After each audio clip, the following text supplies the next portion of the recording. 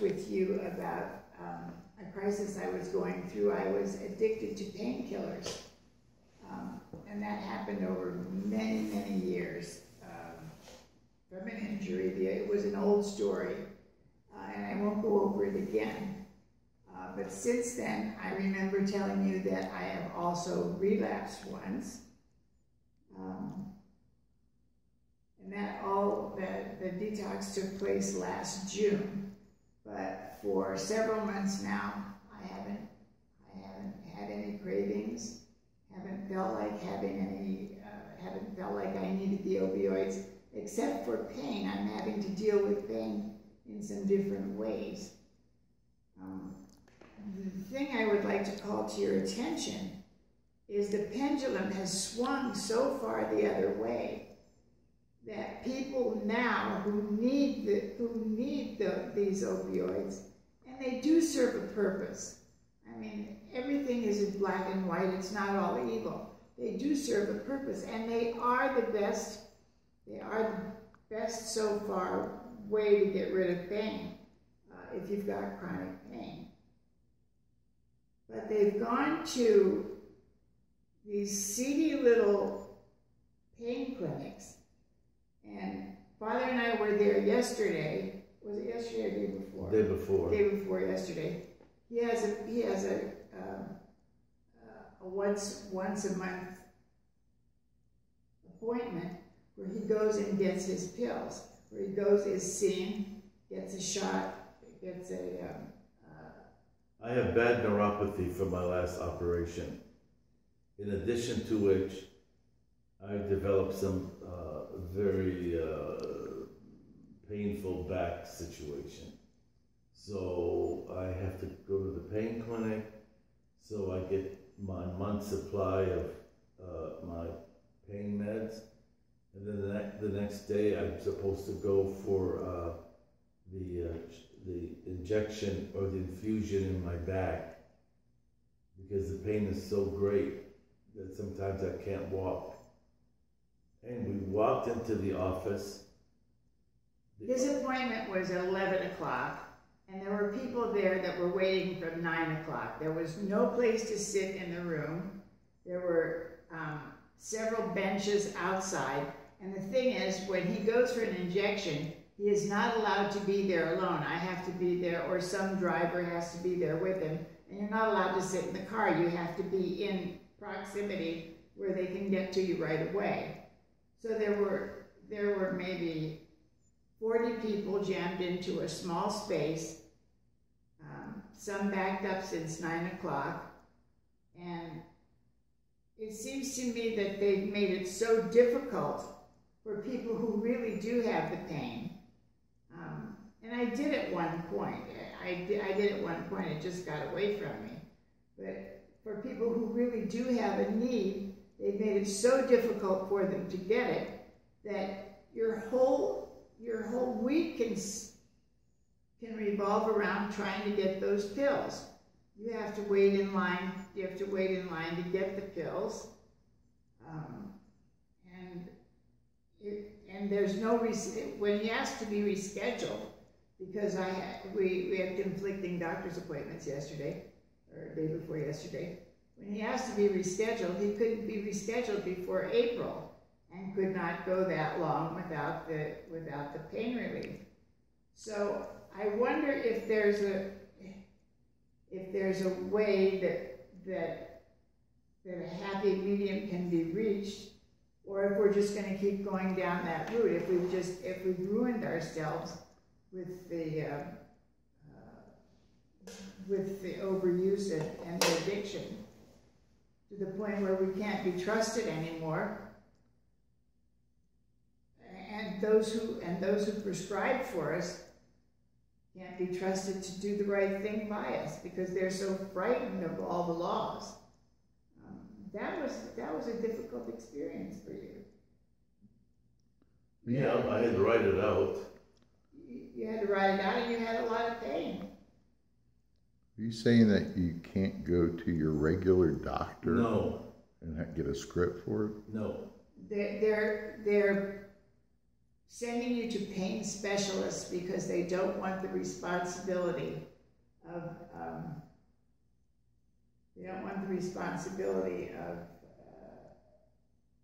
trying to keep you from getting addicted.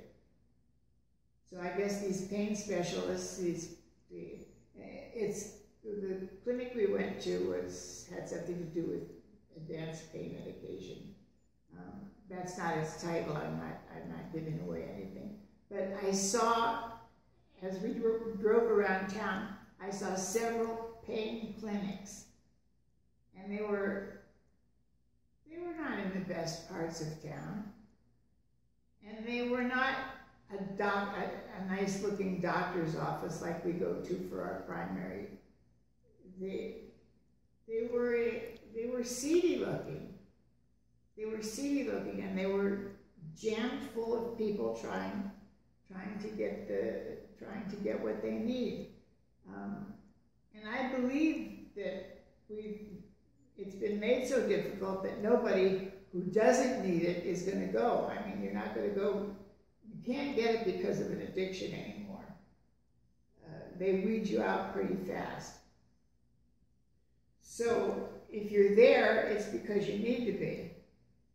And if you need to be, you're taken advantage of. But the way the system works now is making people go out and do illegal things to get relief. And I had surgery a year ago, and the surgeon gave me 4 or 5, maybe maximum 6 pills in case the pain was too intolerable. And I forgot to tell my pain doctor. Do you know that he said that I broke my contract with him, and I had to leave his office. You're no longer his patient. And they ended up putting me to this other place. What can I say? It just was not a happy experience. Yes. Do they give you the meds right there, or do they give you a prescription? No, they prescribe them to your pharmacy, but before, your primary physician had the right to give you pain medication. Now he does not. They took it away because of all the abuses. Well, he has the right, but he's reluctant. He wants to pass the buck because the laws are so stringent that he doesn't want to get in trouble for causing more people to be addicted. So I guess they feel that these pain clinics will put a halt to that. I don't know how, because you're still going and getting what is to me a high dose of opiates. No, it's just a crazy situation, and this is also a lesson for our young people. What I talked about earlier. Don't abuse this sort of stuff, because the day is going to come in your life you're going to need them, and you're not going to need them. You're going to need them for medicinal purposes, for your health, not for some joyride. You know, they're not fun. In any case, they're not fun. And yeah, there are side effects there. You have to cope with different side effects for having them. And the only reason that we're bringing this all up is that we want to have an update about Lynn, that she's come a long way from the 90s, and that it's hope for everybody that has ever had a drug issue that you can't get off. You can't break that cycle. You have to really want to, though. You have to want to, and sometimes it's in spite of your caregivers. It's in spite of your caregivers. And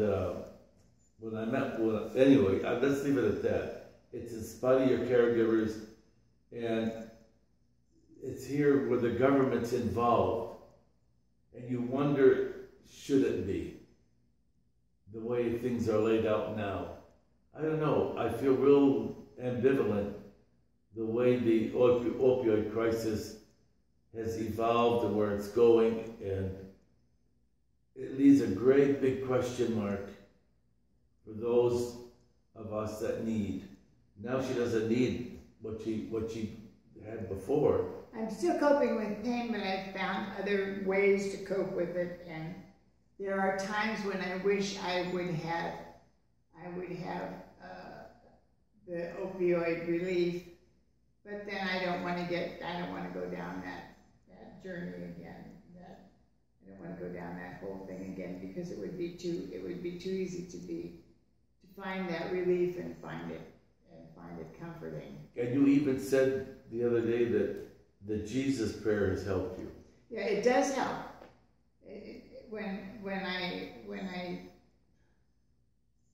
We talk about mantras. When I lie in bed and if I have the pain, I say the Jesus prayer,